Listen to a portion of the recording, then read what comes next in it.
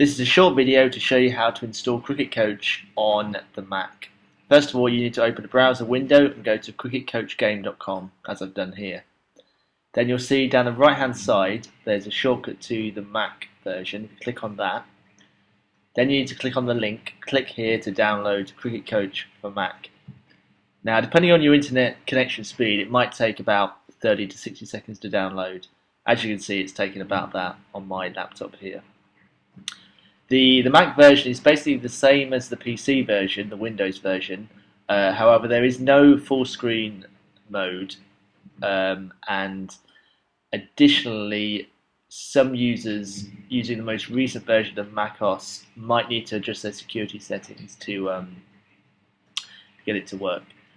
Okay, now it's pretty much fully downloaded. What you need to do is come down to your downloads down there. Click open in Finder and you'll see cricketcoach.dmg.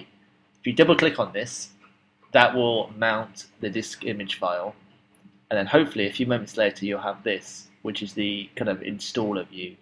Now, like with any other piece of Mac software, you need to drag the Cricket Coach icon onto applications. You're probably already used to doing this from many other games or pieces of software that you've installed. And once you've done that, you'll hear a bit of a noise, like a bing or something like that. And then you need to launch the game. Now, to do this on the most recent version of macOS, I'm using the Launchpad there, but you might also have another way of launching applications. As you saw there was a warning to say that are you sure you wanted to play the software that you've downloaded? Obviously, click yes.